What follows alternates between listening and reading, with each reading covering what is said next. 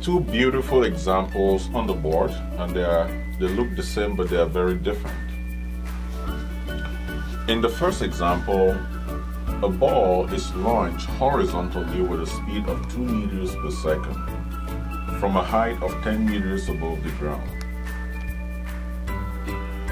We are required to calculate the time of flight, the horizontal range, and the speed with which it hits the ground.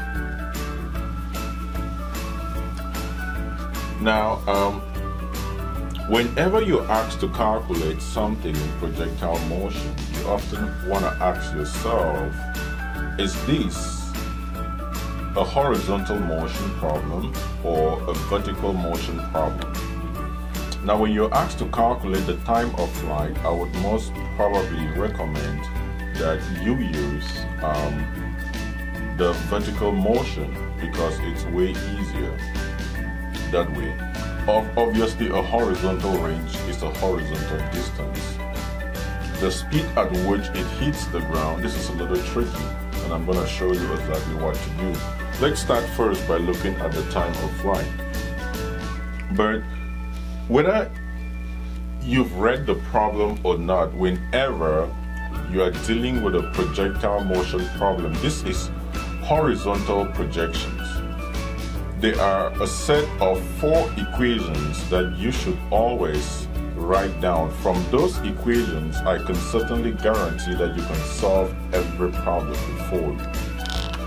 2 for X motion and 2 for Y motion. So I'm going to do this. This is X and this is Y.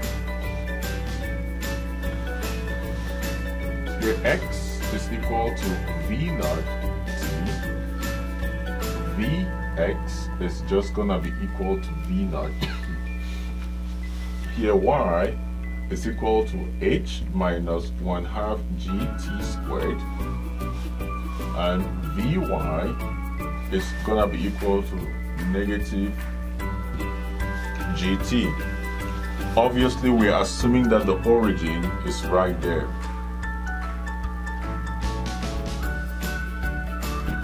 If we assume that the origin is here, then this expression changes. In that case, it becomes y equal to 1/2 GT squared. So this set of equations will give us everything that we need.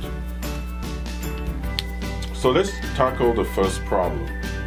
Let's calculate the time of flight. That is the time from launch to when the ball hits the ground. Notice something. When the ball hits the ground, what happens? The y distance is 0. So we know that if for the time of flight, y is equal to 0, that would mean that h minus 1/2 GT squared is equal to 0. Hence, the time of flight will be equal to the square root of 2h all divided by g, which will be equal to the square root of 2 bracket h is 10 meters divided by g, which I'm going to assume to be 10 meters per square seconds. So t here, the time of flight is just the square root of 2 seconds. So this is the time of flight. The horizontal range b is an x distance, so it's gonna be equal to v naught t, which is equal to v naught is 2 meters per second. T is the square root of 2 seconds. That would mean that the range is equal to 2 root 2 meters. So this gives us our range. Now the next part, which is C, requires that we calculate the speed with which the ball hits the ground. This is a little tricky because when the ball hits the ground, it has an x and a y velocity. So the speed with which it hits the ground, v, is equal to the square root of vx squared plus vy squared. But what do we know? We know that the velocity in the x direction never changes. So this is just going to be equal to v naught squared plus g squared t squared. So this expression right here gives us the speed at any time t.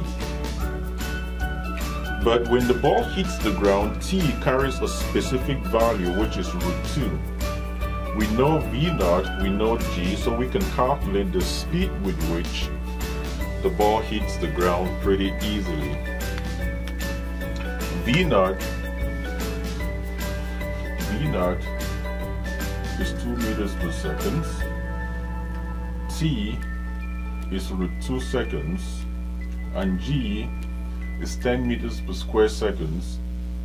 So you should be able to substitute v naught here, g here, and t here to be able to calculate that speed.